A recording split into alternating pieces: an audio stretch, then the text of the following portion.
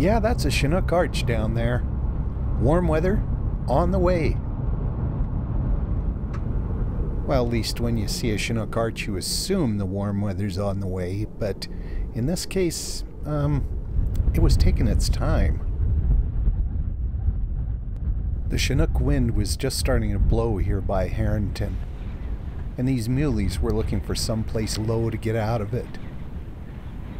Down at Clear Lake, east of Staveley, it was really picking up and blowing the loose snow all over the place. Finger drifts were starting to form on the roads, and they made driving a little bit tough. Not too bad, though. For the moment, they were just soft little speed bumps.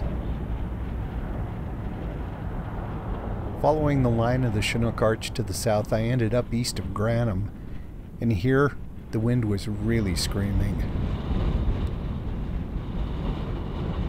I was just about even with head smashed in at the end of the Porcupine Hills, and without those hills in the way, the wind was even stronger.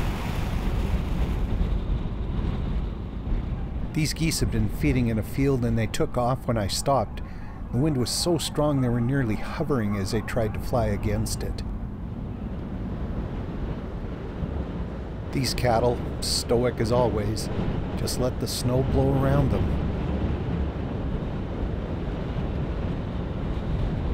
Over at Keogh Lake, there was nothing to slow down the wind, and it picked up the loose snow laying on the ice and piled it up in drifts along the shore.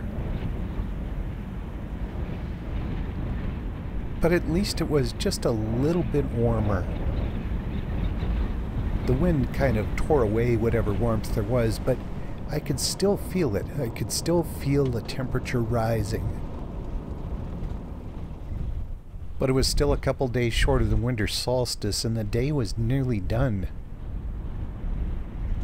Whatever warmth the day had gained was going to be lost to the night. Not that it mattered to this snowy owl. You know, these guys really don't care what the weather is.